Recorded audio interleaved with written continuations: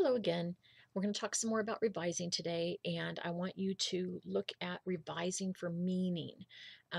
Revising for meaning is taking a look at your paper and making sure that it says what you think it says.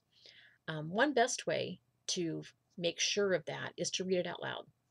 Um, I know it seems very strange and you probably feel weird about it, but when we read something out loud, it helps our brain to actually engage with what's really there, as opposed to when we read in our head, read silently. Um, a lot of times our brain fills in the information for us because we know it should be there, and it's hard to tell whether it's there or not. The other reason that reading things out loud will really help you is because it helps you hear how the different verb tenses and sentences and different things go.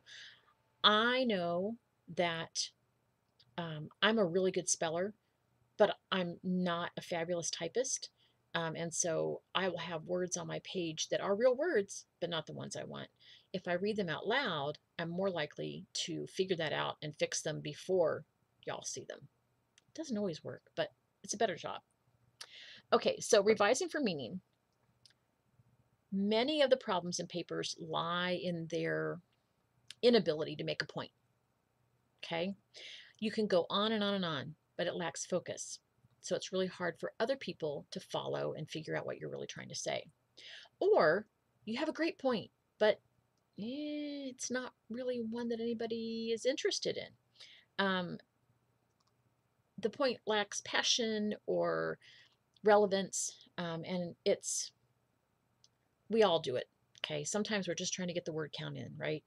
Um, for this particular revision strategy, though, um, it's best to let your paper lay for a while, even if it's just an hour. Um, get up, get something to eat, or take a walk, or whatever. But make sure that you've given it a little bit of space. Because again, our brains can continue to make meaning out of things that are garbled because they know what it's supposed to say. Okay. And this time, the revising for meaning work is in the bold-faced questions. Now, the little paragraphs underneath them are kind of explanations of, okay, so what should this be? So I'm just going to walk through them. The first thing is, okay, so you have your draft. You've let it rest for a little while. You come back, read it straight through. No pens, no nothing in your hand. Okay, no highlighter on your um, device, however you're going to do it. So first of all, what surprised you? Was there anything that you found interesting or that caught your attention? If so, write it down. Okay. Open another document, write a note, whatever. Make sure that the things that catch your attention get more attention. Because if it's something that surprised you on a second read, then it's probably going to surprise your readers. Um, what did you learn from writing or reading this draft? Okay. When you started out, you had a motive for writing, even if that's just the assignment sheet. Um, is that motive still active? Does that motive still hold? If you're supposed to be writing a rhetorical analysis, or you're supposed to be writing a researched argument, is that what you ended up with? Okay, and sometimes the answer to that is not quite. Um, it's all kinds of fun when you figure out that you had a question to answer and you wrote a great paper, but you didn't answer the question. Make sure that you look back at your assignment sheet at this point and make sure that you've got all your pieces done. If you don't, make sure that you write notes again to put them in there. What is the most important thing your reader, your audience need to know? Make sure it's in your paper. Make sure that it's obvious in your paper. Okay. What piece of the paper do you really want to explore further? If you have time, and if it doesn't go against what the paper assignment says, what else do you want to know?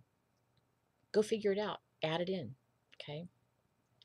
What is the single most important detail, quote, fact, or idea in the draft? If you can't put your finger on it, you haven't written it well enough. Go back in, revise. Make sure, make sure that the most important part of your paper, the most important quote you have, ends up actually on the page. You'd be surprised how often it does not. Okay, so make sure in your revising for meaning assignment that you go back through and you answer these questions so that you can revise your draft.